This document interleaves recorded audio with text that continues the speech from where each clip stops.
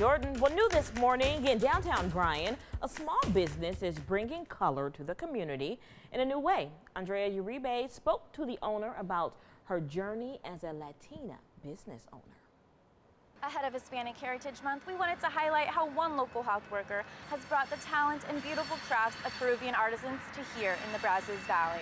Llegué a la comunidad de Bryan. I got here in Bryan College Station almost 15 years ago now. The Latino culture and the culture here in Bryan is really similar to me because in the city, everyone is proud of Texas A&M University, its traditions and its history.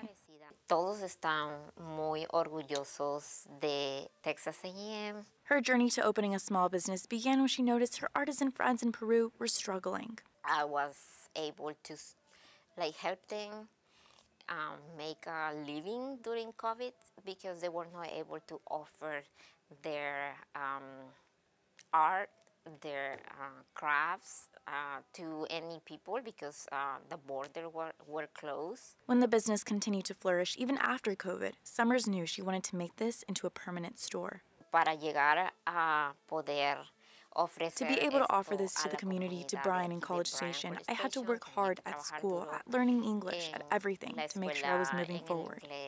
Todo lo que necesitaba para poder salir adelante. She hopes through her journey, she can inspire more Latinos to take charge of their success.